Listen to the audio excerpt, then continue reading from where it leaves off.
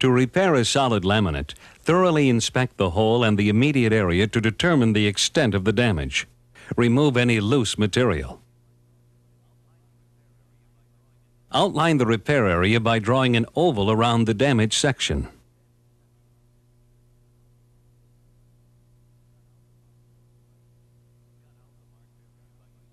Cut out the marked area by using a saber saw.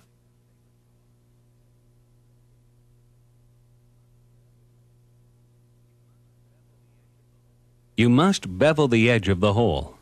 Since the hole thickness may vary, measure the laminate to determine the bevel diameter. In this instance, the laminate is 1/4 inch, or 6 millimeters.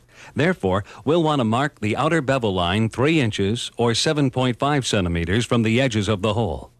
If space permits, a 12:1 bevel is ideal.